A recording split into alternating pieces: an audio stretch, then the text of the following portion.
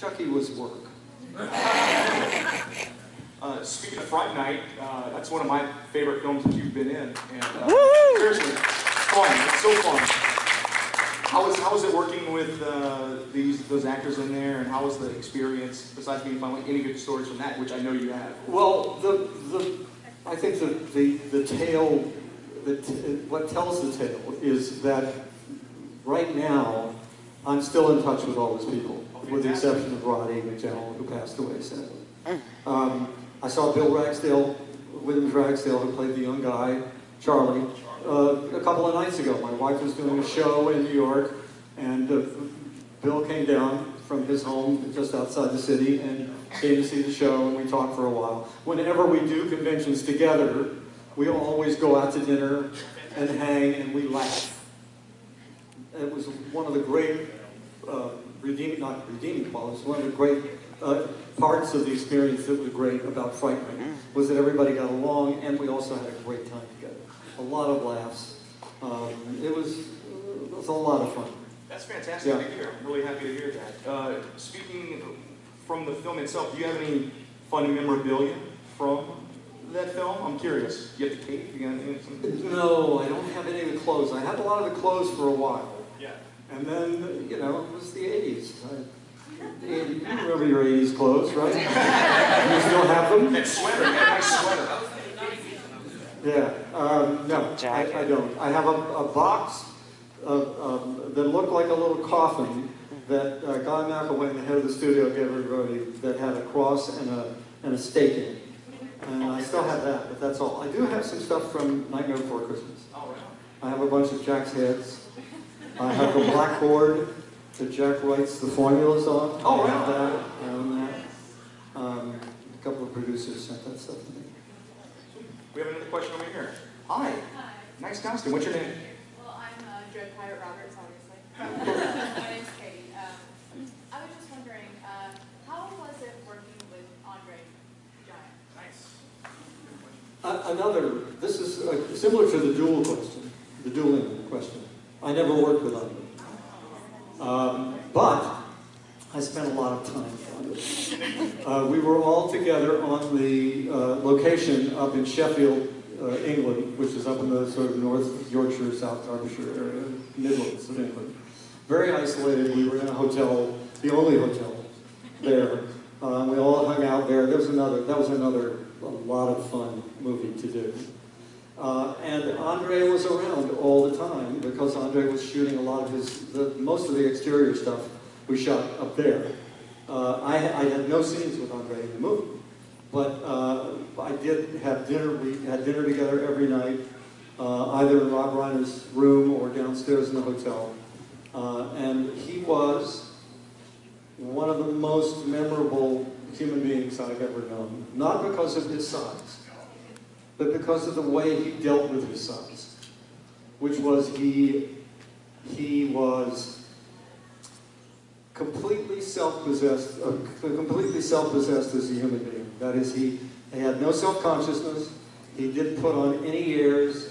He was totally who he was, which was generally very jolly, a lot of fun, interesting guy, very smart. And I don't know if you guys, how many of you guys read Carrie Ellis's book? I'm writing a book, by the way, which hopefully will be out sometime next year. Fantastic. And in it, I tell the story of my children and Andre. I don't know if you guys have ever heard this. Well, it's in Carrie's book. It'll be in my book, but I'm going to ruin.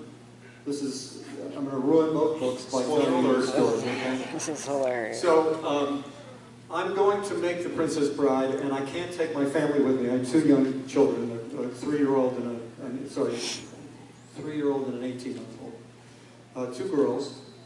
And they couldn't come with me in the beginning because we were going to be out in the middle of nowhere in a hotel, nothing for them to do. So they were going to join me when we moved to London to shoot the interiors of the movie. And so I was explaining to my girls, my daughters, 3 and a half and 2. Okay, I got it straight now. I was explaining to my daughters what I was going to be doing. I said, I'm going to be going to make a movie, and I'm going to be a prince. Nothing. And there's a princess in the movie, Nothing. And there's going to be like swords, and there's going to be ships, and then I said, and then there's going to be a giant. And then, a giant? There's a giant in the movie, Daddy? How big is the giant? Is he as big as a house? Is he as big as a car? Can he pick you up with one finger? How big is... Well, this was the beginning of the Andre obsession with my two daughters, right? Anytime I literally was, I'm in England now, I call at least 2 or 3 times a week to speak to my former wife and my two daughters. And when I'd get on the phone with them, I'd say, "Hi, honey, it's Daddy. Hi, Daddy, where's the giant? How big is the giant? Is he as big as a house? Is he as big as a car? Can he pick you up with one finger? Can he push you over and step you on your head and you would squash it? How big is the giant, Daddy? How big is he?" This went on for about 2 months. Right? Every time I called home, the same thing. So finally, they arrive in England. They're coming off the plane. They're coming down the gangway, and I'm thrilled to see them. I haven't seen them in months. I miss them terribly. I go to hug my oldest daughter, and I go, "Hi, baby. I love you, Daddy. Where's the giant?" So I realized that I've got to introduce them to Andre at some point, because otherwise, this is going to be the tale of the rest of my life. So I go to Andre and I said, "Do you mind if I bring the kids by someday when I'm not working and you're working?" And he said, "Oh, no, boss. It's fine." Called everybody boss. So the day came when they were shooting the scene in a place called Birmingham Beaches, where Andre is part of the Brute Squad and he rescues Inigo. And Andre had a very large makeup trailer because he couldn't fit into the regular trailer. Couldn't fit into the chair, and so they had a special trailer that was probably maybe a half again the length of this stage, and maybe another half again width of the stage. And he had a makeup table at the end, and he was sitting at the end, and we were coming up the stairs. I had one of my daughters in my arms, and my former wife had one. And we get out to the top of the steps, and we turn the corner, and Andre's over there. And I went, "Hi, Andre." And Andre was sitting there, right? And he got up.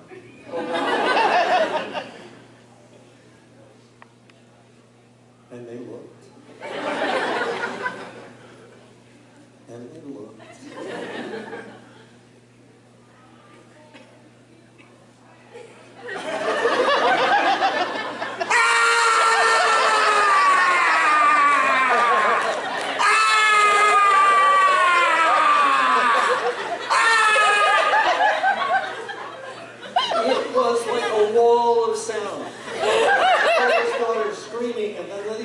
Started screaming, and they were both screaming together, and they're both out of their minds. They're completely gone. We rushed out, of course we did, because I was so embarrassed because they had, God. So we took them back to the car, and my ex sits with them in the car, and I go back because I have to apologize to Andre. And I go back in, and I said, "I'm so sorry. Please forgive me for this display." And he said, "It's okay, boss. They either run from me or they run to me." And that was Andre's life. That whenever people saw him, they either were magnetized toward him or they ran away from him in terror.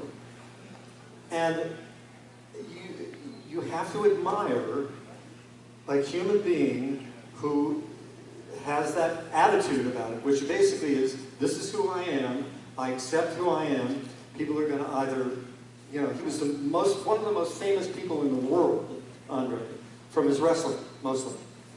That people were going to be, literally people clamoring to touch him, or they would run in complete abject terror from him.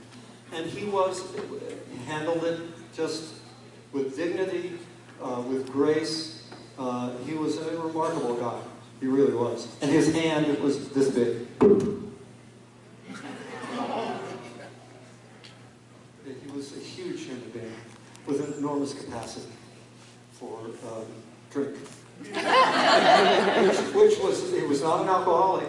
It's just that his blood volume was, extraordinary. So he could drink, 10 bottles of wine, nothing. He was in pain a lot, too, because he had a bad back. Over the years, his body, from the wrestling and from his size, took a terrible toll on him. But he was an extraordinary guy. Yeah. That was great. Thank you for sharing that with us. That was good. Great story. Who's next? Your hand went up really fast. You were ready. Hi, what's your name? I'm Jennifer. Where are you from? I'm from Nashville. Oh, Hi, Jennifer. thank you for being here. Thank you. Question? Yeah. So you talked about Tale of Two Cities and how you enjoyed the book before you actually made it. Did you read Princess Bride in anticipation of the film? And if you did, is there anything in the novel that you wished had made it to the screenplay? And those of you who read the book are probably aware that it's darker than the movie. The movie's a much lighter fare. It still has its component elements and the basic story. The book was originally written by William Goldman for his daughters. He went into them one day and said, I'm going to write a book for you. What do you want it to be about? And one of them said, the princess, and the other one said, the bride. And so that's how it came about. And it was, to Bill Goldman, the most personal thing he ever wrote. And he wrote, Butch Cassidy and the Sundance Kid, and All the President's Men, you name it, Marathon Man. I mean, he was a great, great, great screenwriter and writer.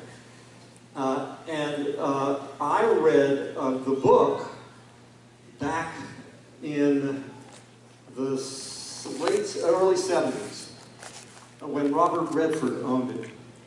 Robert Redford had an option on the story, and he couldn't get it made. And I loved it. I just thought it was great. Redford was working with another one of my former wives, and he gave it to her to read, and she gave it to me to read, and we just loved it, flipped over it. And so I was like, I was a huge fan of the book, and had hoped that somebody would make a movie of it.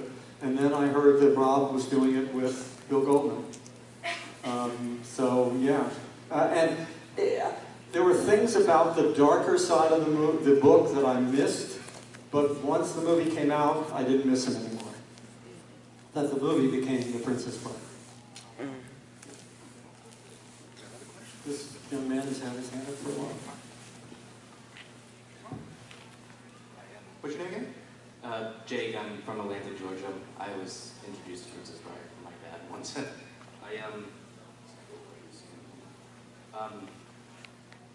At first, I had one question: if Princess Bride is based off a book or is it just made a film? But I guess, thank you over there, you gave me the answer to that. But I guess I'll skip to my only one question. What's it like that Jack, you voiced in A Nightmare Before Christmas, is a different version of Slender Man, since he's based off the creepypasta internet, and we've had a lot of video games and medias, even his movie we got last year, which was a failure. I have no idea what you're talking about. I don't know who's Slender Man was. I'm sorry. I think it was like an internet meme, and Jack and him looked similar together, so that's what it is. I mean, as far as I knew, The Nightmare Before Christmas was a story that Tim Burton came up with accompanying drawings. Slender Man came out way after Nightmare Before Christmas. Storybook, and then it became